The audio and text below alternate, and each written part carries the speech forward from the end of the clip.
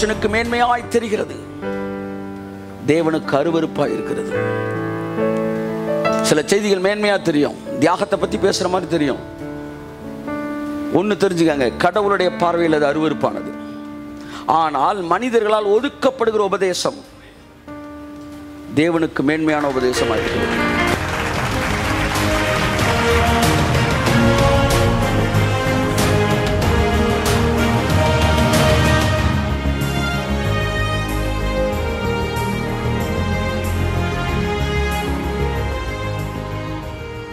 உங்களை இந்தியா முழுவதுக்கு நான் சுற்றுப்பயணம் கூட்டிட்டு போறேன். என்னை நம்பி நீங்க வரலாம். ₹1 கூட கொண்டு வர வேண்டாம். ஒரே ஒரு டிமாண்டு, நீ வரும்போது கையில் ₹1 கூட கொண்டு வர கூடாது. அதுதான் டிமாண்டு. உடனே ஒரு 100 பேர் வரீங்க, அதுல ஒரு 5 பேர் எதுக்கு ஒரு ₹20,000 கையில வச்சுக்குவோம் அப்படின்னா, மாம்சப்படி பார்த்தா இது ஒரு மேன்மையானது. ஆனா என் பார்வையில பார்த்தா இதை விட என்னை நீ அசிங்கப்படுத்துவதற்கு வேறு ஒன்றும் இல்லை. உனக்கு மேன்மையாய் தெரிவது எனக்கு அருவருப்பாய் தெரிகிறது. 20,000 நீ சப்போர்ட் கொண்டு வர, அது எனக்கு மேன்மையா தெரியாது. என்ன நான் இவ்வளவு சொல்லி என்ன நம்பாம ரூபா எடுத்துட்டு வந்தியானே, அருவருப்பாய் தெரிகிறது. பல விஷயங்கள் இந்த உலகத்திற்கு மேன்மையாய், செய்திகளையும் சொல்றேன். சில செய்திகளை பார்த்தா ரொம்ப மேன்மையா இருக்கும். நான் சொல்றேன் அருவருப்பு, அருவருப்பு, அருவருப்பு. சார் அவர் பிரசங்கம்னா நாங்க ரொம்ப பிடிக்கும் சார். அவர் எங்களை எப்படியாச்சும் மிஷினரி ஆக்காம விடவே மாட்டார் சார். அவர் வந்து தியாகத்தின் திருவுருவம் சார். அச்சா, என் மகிமையை வேறொருவனுக்கு தர என்ன? சாக்ரிஃபைஸ்னா the one and only hero, the everlasting hero. அவருடைய பாடுகளின் ஐக்கியம் பேசுறான் பாருங்க. அதை அடைவதற்கு கூட நான் என்ன செஞ்சேனா, இதுவரை எதெல்லாம் பெருசா நான் செஞ்சுக்கிட்டு இருந்தேனோ அதெல்லாம் விட்டுட்டேன். விட்டுட்டு அவரை சரணாகதி அடைந்தேன்.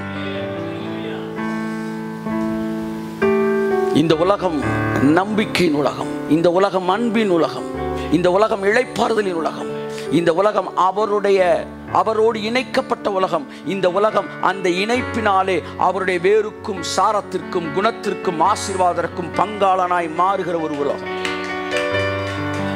இது கிளைகளை வெட்டுகிற உலகம் அல்ல, இது வேர்களை சுட்டரிக்கிற உலகம். 10 கிளையை நீங்க காலி பண்ணணும்னா உடனே மாற்றம் தெரியும்னா 10 கிளையை வெட்டிடணும்.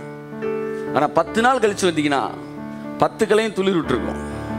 ஆனா 10 கிளையும் இன்னைக்கு சாகாது, ஆனா செத்தா ஒரு நாள் எந்திரிக்காது. அப்படின்னா வேர்ல நீங்க தீய வைக்கணும். வேர்ல தீ வச்சீங்கன்னா உடனே கிளை பட்டு போகாத மாதிரி தெரியும், ஆனா நாளைக்கு அது பட்டு போயிடும். ஒரு நாளும் அது மறுபடியும் துளிர்க்காது. That is what grace. பிரமாணம் செயல்களோடு டீல் பண்ணுது, கிருபை விருப்பங்களோடு டீல் பண்ணுது. Kaiyathattu. In grace, holiness is a chemistry. மறந்துடாதீங்க, it is a chemistry. It is not max. இதை நிப்பாட்டினா அதை செஞ்சிடலாம். டிவி பார்க்கறது நிப்பாட்டு நாய், எல்லாம் மேத்ஸ் ஃபார்முலா ஃபாலோ பண்ற மாதிரி டக்கு நிப்பாட்டு நாய். டக்குன்னு இன்டர்நெட் வந்துருச்சு. அடுத்து இவனு செய்தியை மாற்றி இன்டர்நெட் நிப்பாட்டு. அது சொன்ன மாதிரி ஒருத்தர் டிவி பார்க்காதன்னு டிவியில் பிரசங்கம் பண்ணியிருந்தார் இன்னைக்கு. அந்த மாதிரி ஆகி போயிடுச்சு. ஒன்றை மாற்ற அடுத்தது முளைச்சிக்கிட்டே வருது. ஸோ ஒரு ஃபார்முலா ஃபாலோ பண்ணுற மாதிரி பண்ணுறது கிடையாது. இது ஒரு வேதி வினை. ஆமென் சொல்லுவோம்.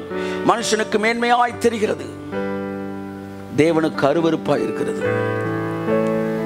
சில செய்திகள் மேன்மையா தெரியும், தியாகத்தை பற்றி பேசுகிற மாதிரி தெரியும். ஒன்று தெரிஞ்சுக்காங்க, கடவுளுடைய பார்வையில் அது அருவருப்பானது. ஆனால் மனிதர்களால் ஒதுக்கப்படுகிற உபதேசம் தேவனுக்கு மேன்மையான உபதேசமாக இருக்கிறது. கரங்களை தட்டி கர்த்தருக்கு நன்றி சொல்லுவோம்.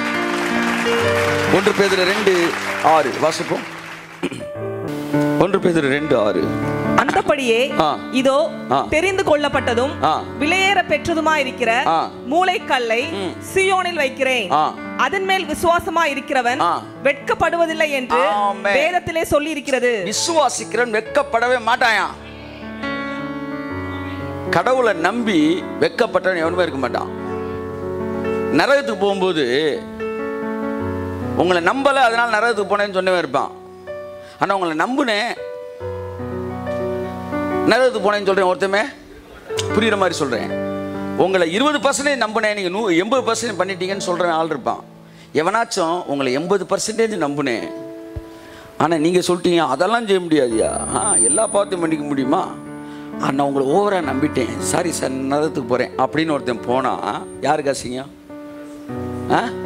சார் நீங்கள் ரூபா தருவீங்க, நான் எதிர்பார்த்து வந்தேன் சார், ஆனால் நீங்கள் அவ்வளோ ரூபாலாம் தர முடியாதுன்ட்டீங்க, சாரி உங்களை நான் ஓவர் எஸ்டிமேட்டு பண்ணிட்டேன். தேவனை நீங்கள் ஓவர் எஸ்டிமேட் பண்ண முடியுமா? நீங்கள் எவ்வளவு ஓவராக எஸ்டிமேட் பண்ணாலும் அவரோட ரியாலிட்டிக்கு அது அண்டர் எஸ்டிமேட் தான். கையெழுத்துட்டு